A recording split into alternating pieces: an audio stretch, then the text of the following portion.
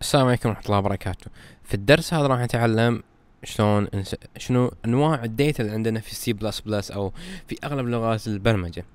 طبعا في اشياء ثابتة كستاتكس او ستاندرز، هذه الاشياء اللي هم الداتا تايبس عندنا. في اشياء تختلف اثناء الانترفيس، لكن في او في بعض اللغات في اشياء ثابتة اليوم راح ندرسها. في عندنا انواع كثيرة. اهم الاشياء اللي عندنا في الحياة اللي احنا المفروض نعرفها كاشخاص، عندنا الارقام والاحرف او الكلمات.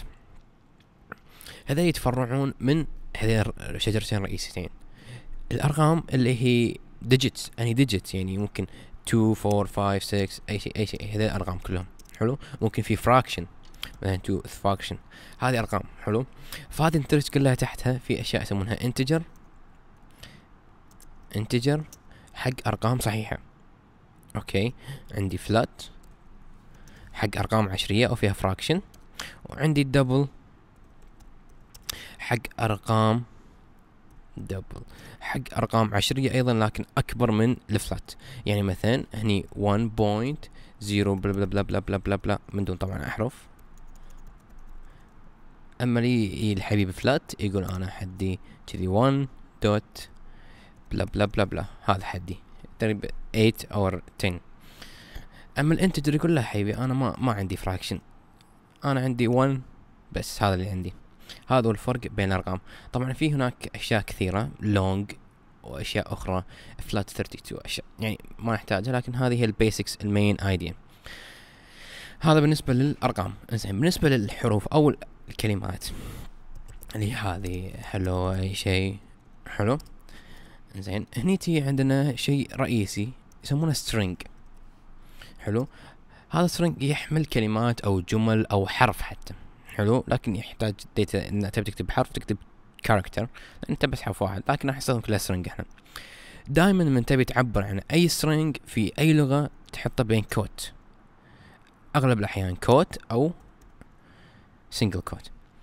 هذا له عشان تعبر عن string، لكن في السي بلس بلس فهو دبل كوت. هني تكتب بينهم التكست مالك، يعني مثلا hello my name I don't know my name is I don't know. يعني is depend، هذا ما له اي شغل في الكود، اي شيء تكتبه هني ما يأثر على الكود. هذا يعني the code will ignore it, just will take it copy paste، ما راح يسأل شنو هذا. حلو. لا ما يهمه شنو هذا، الا في حال ان حطيت له رموز معينة. الرموز هي مثلا n break line، خلينا نشرحها تحته، او خلينا نقول يمهم الرموز هي هني break line او new line بالاحرى. حلو. او عندي هذه تي اللي هو التاب، يسوي indent حق التكست، سوري تاب. وايضا في رموز اخرى، لكن هذيلا هم اهم رمزين. مثلا اذا تبي تكتب مثلا اوريكم مثال string مثلا hello، نقول قيمته hello world.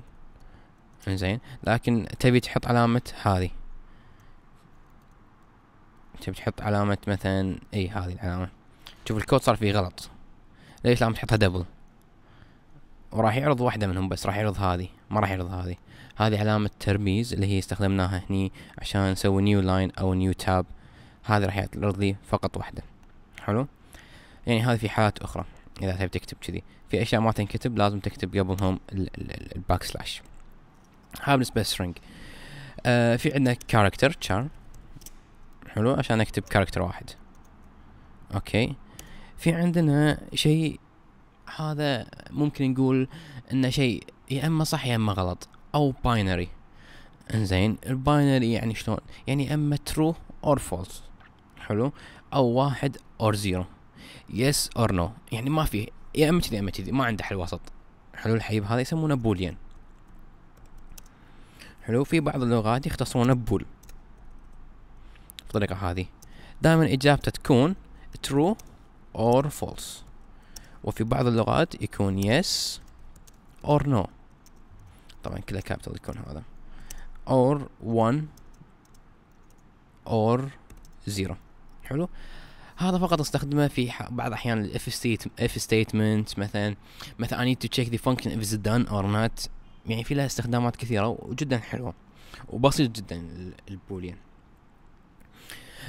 لكن ما يحمل اي شيء اخر. هذا بس هذيل الاثنين، هذيل الثري فورمز يقدر يتحملها هو الحبيب.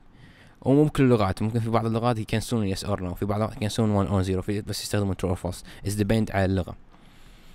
هذول هم المين data types you will use in C++. في اشياء فرعية صحيح، مثلا اذا ابي اسوي view، ابي اسوي button، ابي اسوي مثلا image، هذا تعتمد من بين كل لغة لها طريقة اخرى في الامور هذه. شكرا لمتابعتكم، كان معاكم اخوكم يوسف الصالح.